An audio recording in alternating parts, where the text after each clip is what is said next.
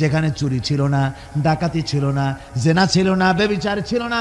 আল্লাহর নবী বলেছিলেন খায়রুল কুরুনে কারনি, সর্বশ্রেষ্ঠ যুগ হতেছে আমার যুগ। এমন যুগ তৈরি হয়ে গেল, মানুষ না খেয়ে মরে না, বেকার সমস্যার সমাধান হয়ে গেছে, মানুষের দ্বারা মানুষ আর লাঞ্ছিত হয় না, অপমানিত হয় না। এমন মুসলমান আল্লাহর নবী জনাবে মুহাম্মদ রাসূলুল্লাহ তৈরি করেছিলেন এই কোরআন দিয়ে। কি দিয়ে করেছিলেন? কোরআন দিয়ে। ইতিহাস লিখতেছে সেই জামানায় একটা সুন্দরী যুবতী মেয়ে মদিনা থেকে কোথাও যাচ্ছিল, যাওয়ার পথে যখন সন্ধ্যা হয়ে গেল তখন ওই যুবতী মনে করলো একাকিনী আমি বেরিয়েছি, এখন যদি কোনো পর পুরুষের সামনে পড়ে যায় তাহলে তো আমার সতীত্ব আর বাঁচবে না, অলঙ্কারাদি লুণ্ঠিত হবে। এই মনে করে ভয়তে মহিলা বসে পড়েছে জমিনের উপরে। জমিনের উপরে ভয়তে বসে পড়েছে। দেখা গেল যুবক ছেলেটি তার দিকে এগিয়ে আসতেছে। যুবক এবার যুবতীর কাছে এসেছে, ময়দানে আর কোনো মানুষ নাই। যুবক ছেলেটি যুবতীর দিকে তাকিয়ে বলে, মা, আমাকে দিয়ে তোমার কোনো ক্ষতি হবে না, তুমি কোথায় যাবে আমাকে বলো, আমি নিরাপদে পাহারা দিয়ে তোমাকে তোমার গন্তব্যে পৌঁছে দেব।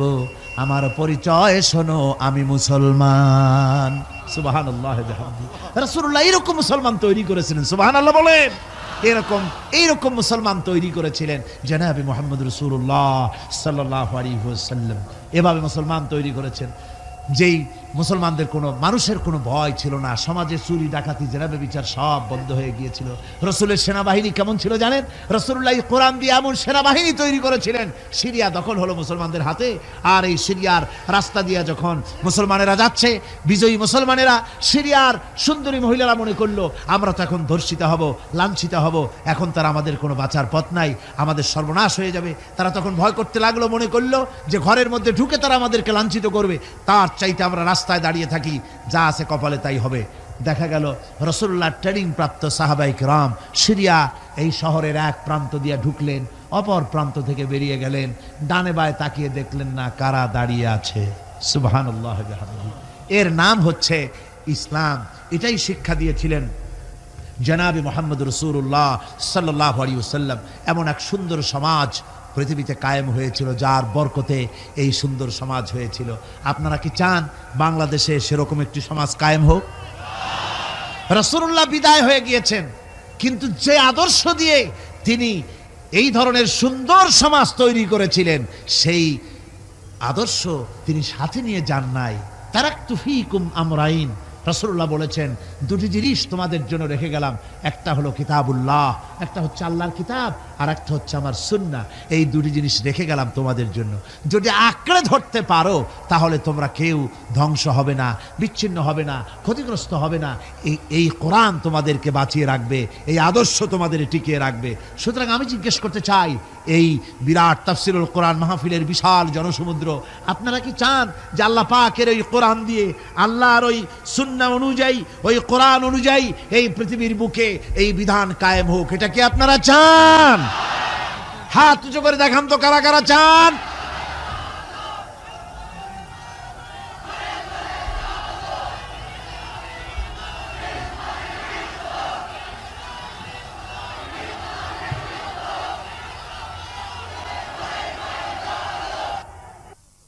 সুতরাং কোরআনে কারীমের আজকের যে জায়গা থেকে আমি আলোচনা করতেছিলাম সেখানে পরিষ্কার কথা বলে দেওয়া হয়েছে যে পৃথিবীতে নবী আগমন এজন্য শুধু নয় যে আপনাদেরকে আমাদেরকে শুধুমাত্র কিছু জামা কাপড় আর কিছু সুন্নতের কিছু ট্রেনিং তিনি দিবেন, এতটুকু নয়। নবীর আগমন ঘটেছে একেবারে মাথার চুল, হাতের নখ কাটা থেকে শুরু করে রাষ্ট্র পরিচালনা পর্যন্ত সব শিখাবেন নবী। সব কে শিখাবেন?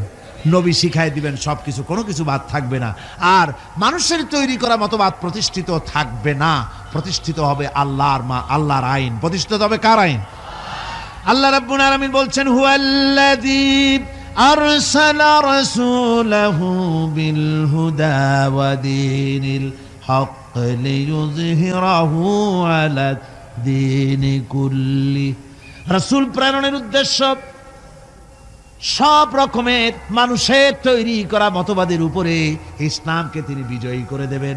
নবী বিদায় হয়ে গেছেন, আল্লাহর নবী তিনি এই আদর্শ তাকে যে কারণে পাঠানো হয়েছিল সেই কারণে তিনি সফল হয়েছিলেন কিনা বলুন?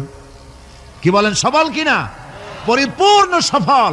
মুহাম্মদ সাল্লাল্লাহু আলাইহি সাল্লাম রাষ্ট্র পরিচালনা করেছেন, নিজে প্রেসিডেন্ট হয়েছেন, রাষ্ট্র পরিচালনা করে, ইসলামী রাষ্ট্র গঠন করে, তারা প্রেসিডেন্ট হয়ে রাষ্ট্র পরিচালনা করে দুনিয়ার মানুষকে তিনি দেখায় গেছেন। সুবহানাল্লাহি ওয়া বিহামদিহি।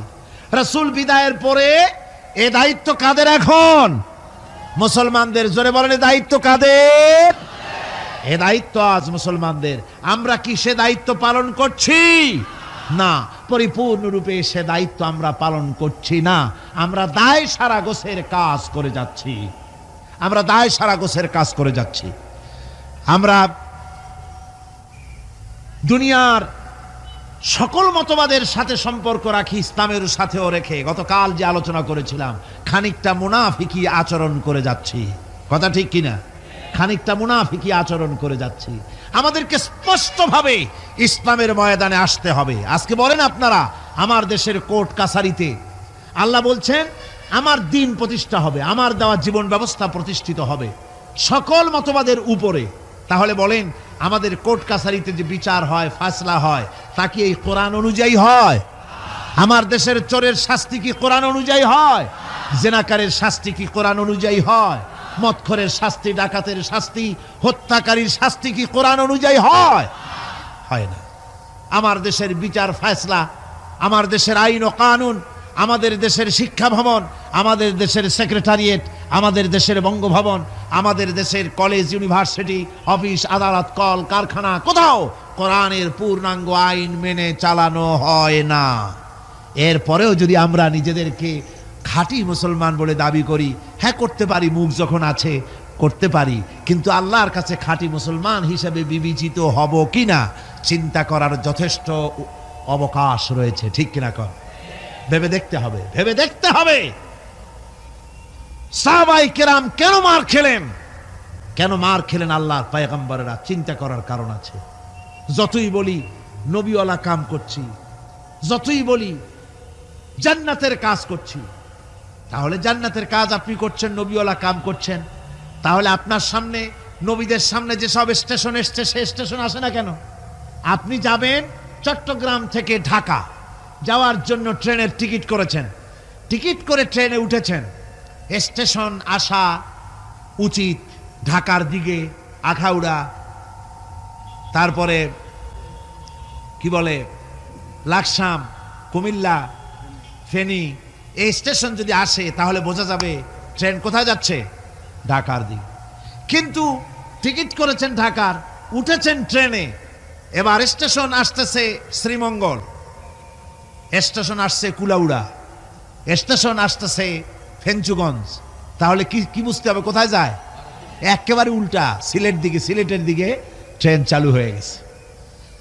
কাজী আপনার কাজ যদি সত্যি নবীওয়ালা হয়, সত্যি ইসলামের উপরে ভিত্তি করে হয়, তাহলে স্টেশন আসবে আবু জাহাল, স্টেশন আসবে আবু লাহাব, আসবে ওতবা, আসবে মুগীরা, আসবে হিন্দা, আসবে ওহদ, আসবে বদর, আসবে ফাতে মক্কা। যদি এই সব স্টেশন না আসে, এসব স্টেশনের পরিবর্তে আসে কমলা, আঙ্গুর, বেদানা, হাদিয়া, নাজরানা, তাহলে বুঝতে হবে ট্রেন ঠিক মতো যাচ্ছে না। টিকিট করছেন ঠিক, ট্রেনে উঠছেন ঠিক, কিন্তু আপনার ইচ্ছে মতো গন্তব্যে ট্রেনটা যাচ্ছে না। আচ্ছা, এখন কি করবেন? আপনার ইচ্ছা যাবেন মদিনায়। কোথায় যাবেন? মদিনায়। গাড়িতে উঠেছেন, এবার এ গাড়ি মদিনার দিকে যাওয়ার জন্য যে সব স্টেশন আসা উচিত সে স্টেশন আসতেছে না, স্টেশন আসে উল্টা। এখন আপনি করবেন কি? স্টেশন আসতেছে মস্কো দিয়ে যাওয়ার, স্টেশন আসতেছে আমেরিকা দিকে যাবার স্টেশন। এখন আপনি কি করবেন? আপনি যদি আপনার সিটে বসে ড্রাইভারকে গালাগালি করেন, তাতে কোনো ফায়দা হবে? আপনি যদি আপনার সিটে বসে রাগ করে নিজের চুল আর দাড়ি টানিয়ে টানিয়ে ছেড়েন, যাবো আমি মদিনায়, নিয়ে যায় আমারে মস্কো, কি সর্বনাশ, এ যদি রাগ করে দাড়ি চুল ছেড়েন, তাতে কোনো ফায়দা হবে? তারপরে রাগ করে নিজের সিটটা যেদিকে ট্রেন যাচ্ছে ওদিক থেকে ঘুরাইয়া পিছনের দিকে দিয়ে দিলেন, তাতে কোনো লাভ হবে? কিসে লাভ হবে? লাভ হবে চেইন পুল করতে হবে, গাড়ির চেন টানতে হবে, গাড়ি ঝাঁকুনি খেয়ে দাঁড়ায় যাবে। ড্রাইভারকে বলতে হবে, বেটা এই গাড়ির ৯৫% যাত্রী মদিনার, আর তুমি নিয়ে চলেছ গাড়িকে দিল্লির দিকে, নিয়ে চলেছ পেন্টাগনের দিকে, গাড়ি ফিরাও। যদি যাত্রীর অধিকাংশ যাত্রীদের দাবি অনুযায়ী গাড়ি যদি না ফিরায়, তাহলে ২ নম্বরের কাজ হলো যাত্রীদেরকে ইঞ্জিনে যে দখল করে আছে যে ড্রাইভার, তাকে কিকড আউট করে দিয়ে ইঞ্জিন নিজের দখলে এনে একদম মদিনার দিকে ঘুরিয়ে দেওয়া, এটাই হলো একমাত্র পথ।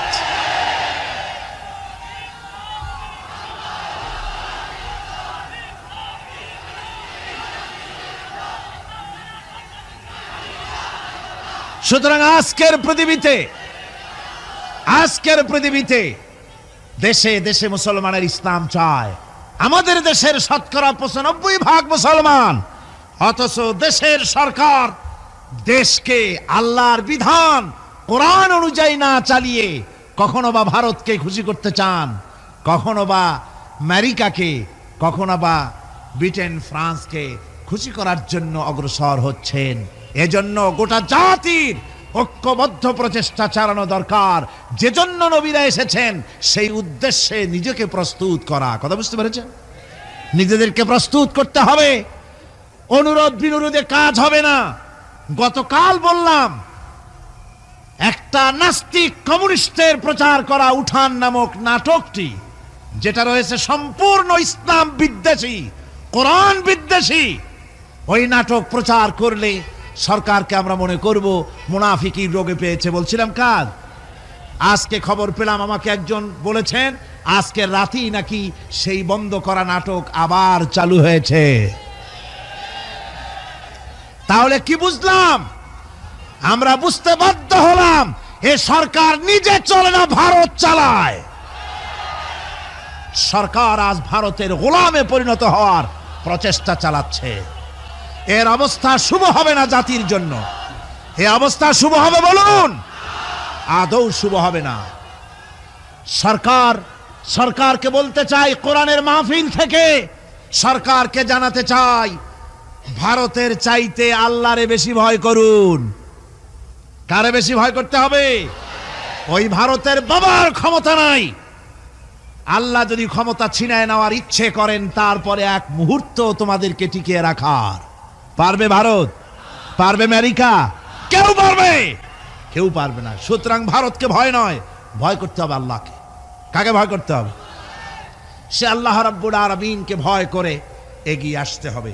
আমরা সরকারকে, যে কোনো সরকার যখনই এসেছে, কোরআনে কারীমের মাহফিল থেকে আমরা তাদেরকে সতর্ক করেছি, ঠিক না? বিগত 14 বছরের ইতিহাস, এই তাফসীরুল কোরআন মাহফিলের 14 বছরের ইতিহাস, হাজার হাজার অডিও ভিডিও ক্যাসেট সাক্ষী। কোরআনে কারীমের আলোকে সরকারকে আমরা গঠনমূলক সমালোচনা করেছি। আমরা কখনো ডিস্ট্রাকটিভ সমালোচনা করি নাই, কনস্ট্রাকটিভ সমালোচনা করেছি, ঠিক না? আমরা চাই যারা ক্ষমতায় আছে তারা ইসলামের বিধান অনুযায়ী, দেশের শতকরা ৯৫% জনতার মন মানসিকতা অনুযায়ী দেশ পরিচালনা করুন। যদি না পারেন, ব্যর্থ হন, তাহলে অশান্তি, আল্লাহর গজব অপেক্ষা করছে। যে গজবে অতীতের লোকেরা ভুগেছে, সেই গজবও অপেক্ষা করছে, ঠিক কিনা?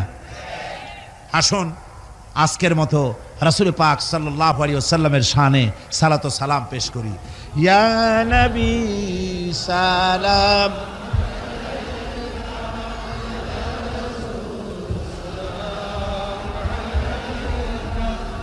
ইয়া রাসূল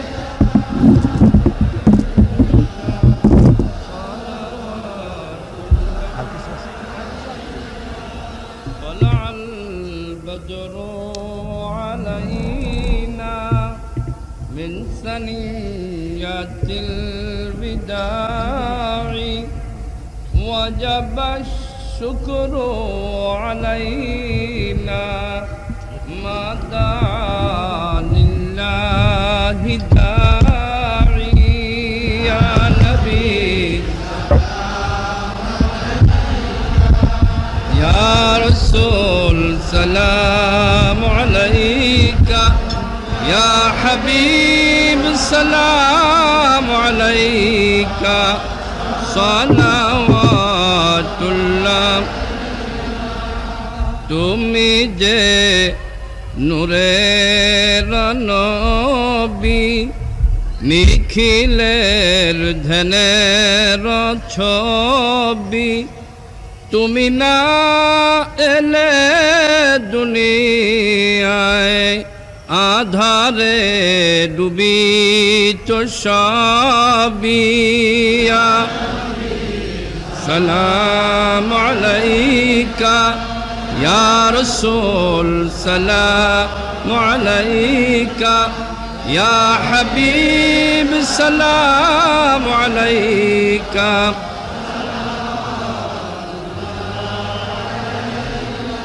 তোমারি নূরের আলোকে জাগরণ এলো ভুলুকে গাহিয়া উঠিল বুলবুল হাসিল কুসুম পুলকে ইয়া নবী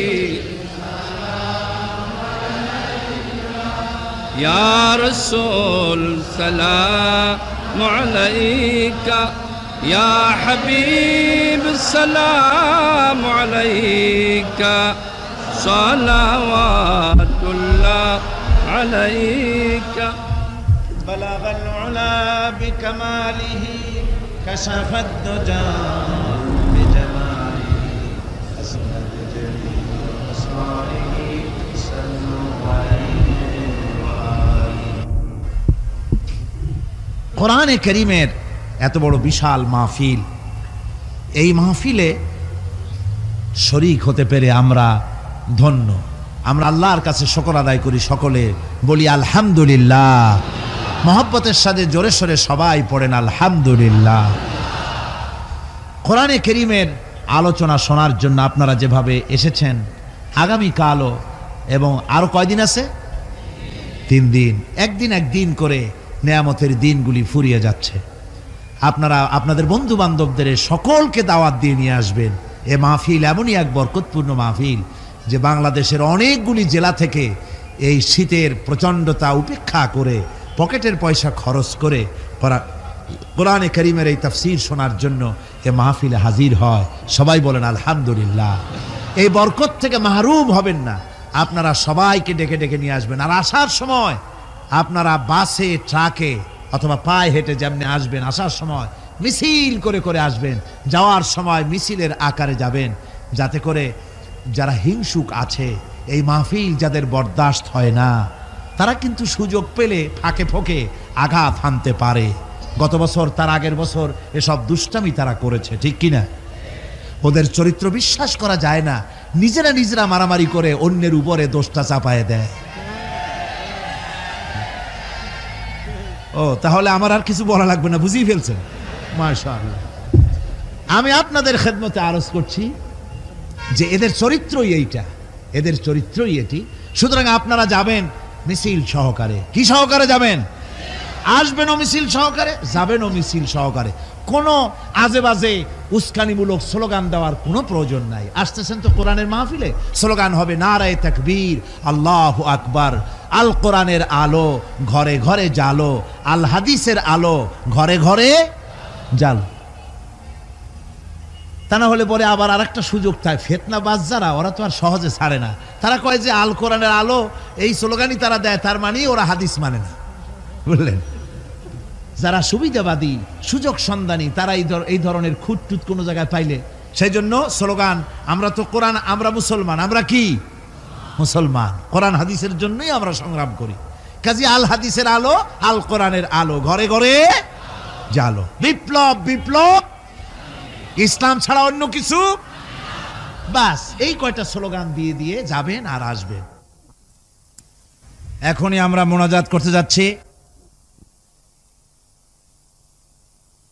اللهم آمين. ربنا ظلمنا أنفسنا ওয়া ইন লাম তাগফির লানা ওয়া তারহামনা লানাকুনান্না মিনাল খাসিরিন রব্বানা লা তুযিগ কুলুবানা বা'দা ইয হাদাইতানা ওয়া হাব লানা মিন লাদুনকা রাহমাতান ইন্নাকা আনতাল ওয়াহ্হাব। রব্বুল আলামিন, আয় আল্লাহ তাআলা, দীর্ঘক্ষণ ধরে তোমার দ্বীনের কথা, কোরআনের কথা আমরা শুনেছি, আলোচনা করেছি। মেহেরবানি করে সওয়াবটুকুন হুজুরে পুরনূর সাল্লাল্লাহু আলাইহি ওয়াসাল্লামের রূহ মুবারকে পৌঁছে দাও। আয় আল্লাহ তাআলা, तमाम পৃথিবীর মাটির নিচে যত মুমিন মুমিনাত শুয়ে আছে তাদের আর পরে সওয়াব পৌঁছিয়ে দাও। আল্লাহ তাআলা, আমাদের মা বাপ যাদের কবরে শুয়ে আছে কবরগুলিকে জান্নাতের টুকরা বানায়া দাও। আমাদের মা বাপ যাদের বেঁচে আছে সুস্থ রাখো, ভালো রাখো। রব্বির হামহুমা কামা রব্বায়ানি সগীরা। সবাই পড়েন রব্বির হামহুমা কামা রব্বায়ানি সগীরা। আয় আল্লাহ তাআলা, সারা জীবন গুনাহ করে আমরা আমাদের জীবনকে বরবাদ করে দিয়েছি। আল্লাহ, তুমি দয়া করে আমাদের জিন্দেগীর সকল গুনাহ খাতা মাফ করে দাও। আয় আল্লাহ, কোরআন দিয়ে জীবন গড়ার তৌফিক দান করে দাও। এই মাহফিল বাকি 3 দিন যেন চলতে পারে সুন্দরভাবে, তুমি মেহেরবানি করে গাইবি মদদ দিয়ে দিও। আয় আল্লাহ তাআলা, এ মাহফিল করতে গিয়ে সমাজ কল্যাণ পরিষদ এ মাহফিল করতে গিয়ে বড়ই ঋণগ্রস্ত হয়ে পড়েছে, তুমি জানো। আল্লাহ, তুমি তোমার বিত্তশালী বান্দাদের, তোমার সকল বান্দাদের দিলের মধ্যে এই কর্তৃপক্ষের সাহায্য করার জন্য মনের ভিতরে মহব্বত পয়দা করে দাও। সকলকে দেওয়ার মতো তৌফিক দাও। আর এই দানটা কিয়ামতের দিন নাজাতের জরিয়া বানিয়ে দিও। আল্লাহ রব্বুল আলামিন, এই মাহফিলে যত মা বোনেরা কষ্ট করে প্রতিদিন আসতেছেন, আয় আল্লাহ, তুমি মেহেরবানি করে মা বোনদের প্রতি রহমত নাজিল করো। আয় আল্লাহ, দেশ বিদেশ থেকে যত লোক এসেছে সকলের উপরে রহমত নাজিল করো। আমাদেরকে কোরআন বোঝার তৌফিক দাও, কোরআন অনুযায়ী জীবন পরিচালনার তৌফিক দান করে দাও। রব্বানা তাকাব্বাল মিন্না ইন্নাকা আনতাস সামিউল আলিম ওয়া তুব আলাইনা ইন্নাকা আনতাত তাওয়াবুর রহিম। আয় আল্লাহ তাআলা, অনেকেই দোয়া চেয়েছে, অনেকে কষ্ট নিয়ে বিপদ নিয়ে আসে, মনে এই বিশ্বাস নিয়ে যে কোরআনের মাহফিলে দোয়া কবুল হয়ে যাবে, এই নিয়ত করে বান্দারা আসে। আল্লাহ, কোনো বান্দা যেন মাহরুম হয়ে না যায়। তোমার রহমত দিয়া প্রত্যেকের ঝুলি তুমি মালামাল করে দিও। সুবহান রাব্বিকা রাব্বিল ইজ্জাতি আম্মা ইয়াসিফুন ওয়া সালামুন আলাল মুরসালিন আলহামদুলিল্লাহি রাব্বিল আলামিন। ওয়াজআল আখিরা কালিমাতিনা ইনদাল মাউত লা ইলাহা ইল্লাল্লাহু মুহাম্মাদুর রাসূলুল্লাহ। আসসালামু আলাইকুম ওয়া রাহমাতুল্লাহ। نحمده ونستعينه ونستغفره ونعوذ بالله من شرور أنفسنا ومن سيئات أعمالنا من يهد الله فلا مضل له ومن يضلل فلا هادي له ونشهد أن لا إله إلا الله وحده لا شريك له ونشهد أن سيدنا وحبيبنا ومولانا محمدا عبده ورسوله الذي أرسله بالحق بشيرا ونذيرا وداعيا إلى الله بإذنه وسراجا منيرا. فقد قال الله تعالى في كلامه المجيد وفرقانه الحميد: أعوذ بالله من الشيطان الرجيم. بسم الله الرحمن الرحيم.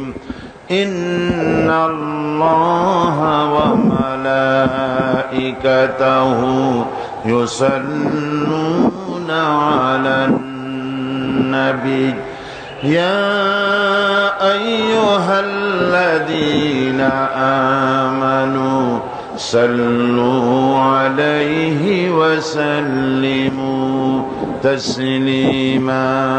اللهم آمين.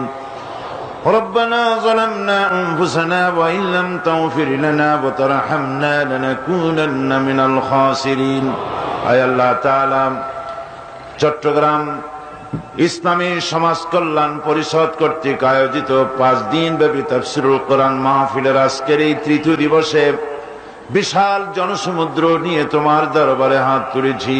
মেহেরবানি করে দুরুদ ও সালাম টুকুন সোনার মদিনায় নবী পাকের রওজা মোবারকে পৌঁছে দাও। तमाम পৃথিবীর মাটির নিচে যত মুমিন মুমিনাত শুয়ে আছেন তাদের আরওয়ার উপরে সওয়াব পৌঁছিয়ে দাও রব্বুল আলামিন। এ মাহফিলের আয়োজন যারা করেছেন আর শোনার জন্য যারা এসেছেন, কিয়ামতের দিন মুসিবতের সময় এ মাহফিল আমাদের সকলের জন্য নাজাতের ওসিলা বানিয়ে দিও আল্লাহ।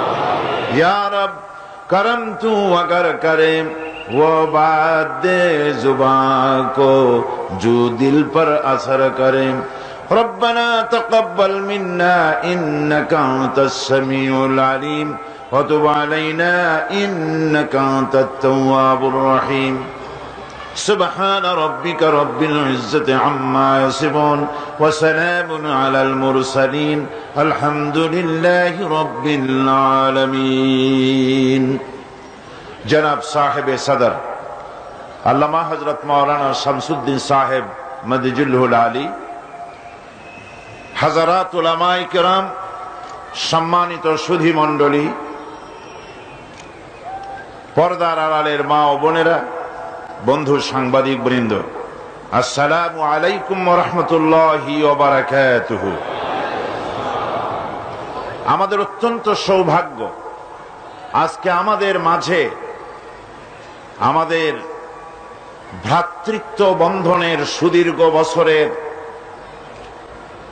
সহস্র বছরেরও বেশি 1400 বছর ধরে যে দেশের সঙ্গে আমাদের আত্মার সম্পর্ক, রূহের সম্পর্ক, আমাদের কলবের সম্পর্ক, আমাদের ঈমানের সম্পর্ক হারামাইন ও শরীফাইন থাকার কারণে সেই পবিত্র মক্কা মুআজ্জামা থেকে এসেছেন ফজিলাতুশ শেখ আদ-ডক্টর আব্দুর রাজ্জাক জাফর আল উস্তাদ জামিয়াতুল উম্মুল কুরা মক্কা আল মুকাররমা। এরপরেও আরো আপনারা বক্তব্য শুনেছেন ফজিলাতুশ শেখ আব্দুল্লাহ আব্দুর রশিদ দামাত বারকাতুহুল আলিয়া আল উস্তাজ কুল্লিয়াতুল মুআল্লিমিন, তার বক্তব্য আপনারা শুনেছেন। এরপরে আল উস্তাজ ওসমান রামস, যিনি পাকিস্তান অ্যাসেম্বলির সাবেক সিনেটর ছিলেন, তিনি খুব সুন্দর করে তার মাতৃভাষা নয় অথচ বাংলায় চমৎকার করে আমাদেরকে বক্তব্য শুনিয়ে আমাদেরকে আনন্দ দিয়েছেন।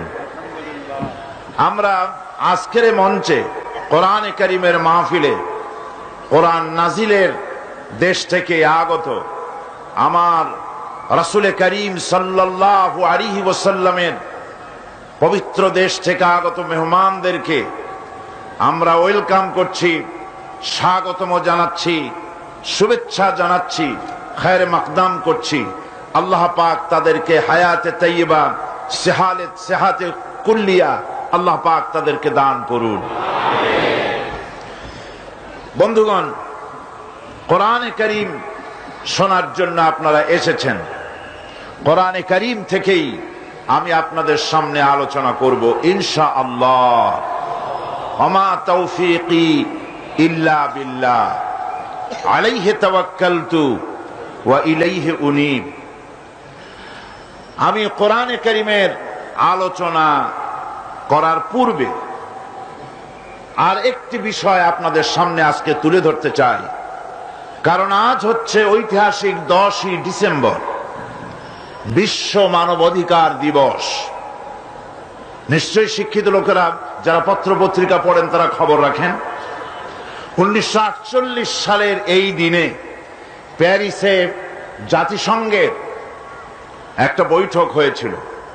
জাতিসংঘের সদস্য সমূহ, রাষ্ট্রসমূহ নিয়ে তারা সেখানে বৈঠক করলেন এবং সর্বসম্মতিক্রমে তারা মানবাধিকারের সার্বজনীন ঘোষণা তারা সেখান থেকে দিলেন। 30টি ধারায় সম্বলিত এই ঘোষণাপত্রে মানুষের মর্যাদা, মানুষের সম্মান, স্বাধিকার নিশ্চিত করার জন্য তারা প্রতিজ্ঞাবদ্ধ হলেন। আজকের এই দুনিয়ায় এই মানবাধিকার দিবস পালনের জন্য বক্তৃতা, বিবৃতি, সেমিনার, সিম্পোজিয়ামের আয়োজন হয়েছে বিশ্বজুড়ে। আমার দেশের প্রধানমন্ত্রী এবং প্রেসিডেন্ট মানবাধিকার দিবস উপলক্ষে বাণী দিয়েছেন।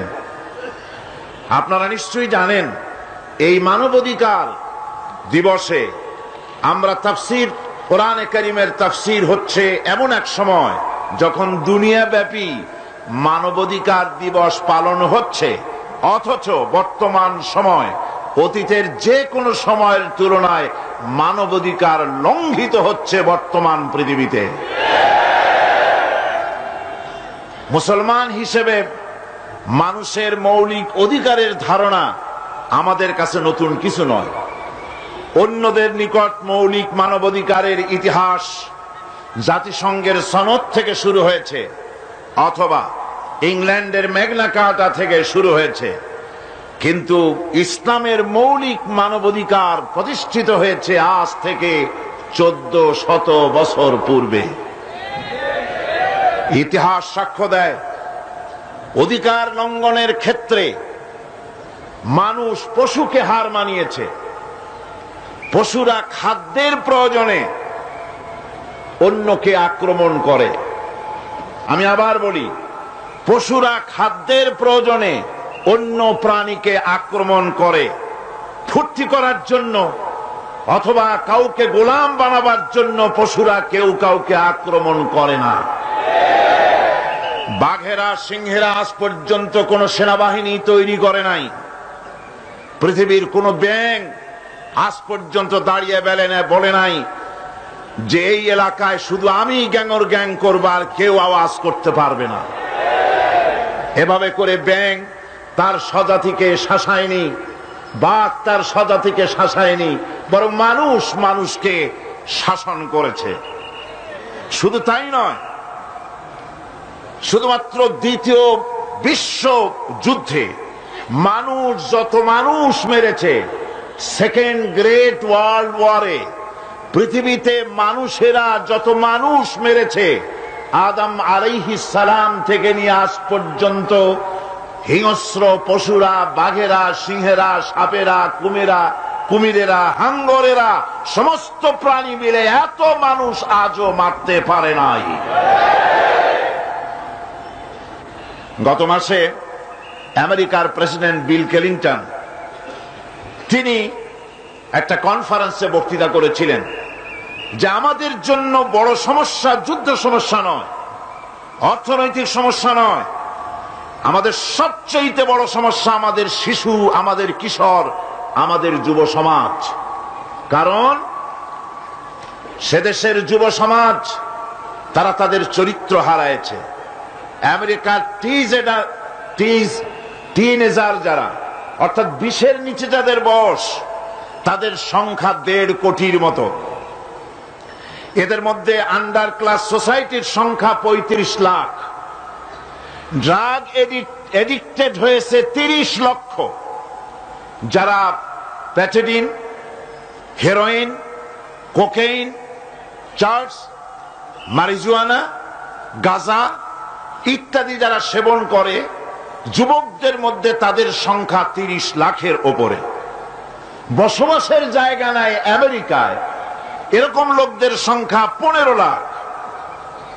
আমেরিকার এই করুণ চিত্র হওয়ার কারণ হলো এই, আমেরিকায় ফ্যামিলি স্ট্রাকচার বলে কোনো জিনিস নাই, যেটা আছে মুসলমানদের কাছে, ইসলামের কাছে।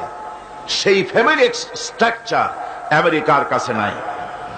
আল্লাহর হেদায়েত অনুযায়ী যদি সেখানে ফ্যামিলি স্ট্রাকচার থাকতো, সন্তান পিতাকে সম্মান করত, পিতা তার সন্তানকে স্নেহ করত, স্ত্রীরা স্বামীকে শ্রদ্ধা করত, ভক্তি করত, স্বামীরা তার স্ত্রীকে ভালোবাসত, তাহলে আমেরিকার এই করুণ চিত্র হতো না। আমি আপনাদের কাছে স্পষ্ট করে বলতে চাই, আমেরিকা এবং ইংল্যান্ডে কুকুর ছানা তার মালিকের কাছে যে যত্ন পায়, সন্তানগুলি তার মায়ের কাছে সেই যত্ন পায় না। আমার নিজের চোখে আমি দেখেছি ইংল্যান্ড এবং আমেরিকায় মা তার বাচ্চাকে পুশ চেয়ারে করে ঠেলে নিয়ে যাচ্ছে, আর কুত্তার বাচ্চাটা কোলে করে রাখছে। এ দৃশ্য আমার চোখে দেখা। সুতরাং সেখানে মানবাধিকার লঙ্ঘন হয়েছে। এই মানবাধিকার গুলিকে আইনের পরিভাষায় বলা হয় legal rights, positive rights, fundamental rights. একে বলা হয় basic human rights, birth rights of man. এগুলি হলো এর আইনগত পরিভাষা। বাংলা ভাষায় সামগ্রিকভাবে এই মৌলিক মানবাধিকার এগুলিকেই আমরা চিহ্নিত করে থাকি। এসব অধিকার মানুষকে অত্যাচার এবং জুলম থেকে রক্ষা করে। কিন্তু আজ পৃথিবীতে মানুষেরা এই অধিকার হারায়েছে। অতি সম্প্রতিকালে আমেরিকার প্রাক্তন প্রেসিডেন্ট মিখাইল গর্বাচেভ তিনি একটা বই লিখেছেন। বইটির নাম হচ্ছে পেডেস্ট্রাইকা। নামটা মনে রাখুন, রুশ ভাষায় বইটির নাম পেডেস্ট্রাইকা। তিনি এই বইতে উল্লেখ করেছেন, যখন থেকে আমরা আমাদের নারীদেরকে আমাদের ঘর থেকে বের করে দিয়েছি, তখন থেকে আমাদের সন্তানগুলি লাওয়ারিস হয়ে গিয়েছে। আমাদের সন্তানগুলিকে ঘরে আর দেখার কেউ নাই।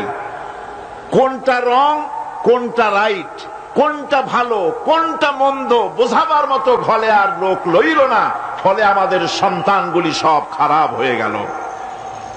আমেরিকায় যারা বিবাহ করে তাদের প্রথম বিবাহ বার্ষিকীতেই বিবাহ ভেঙে যায় 60%, শতকরা 60% বিবাহ ভেঙে যায়।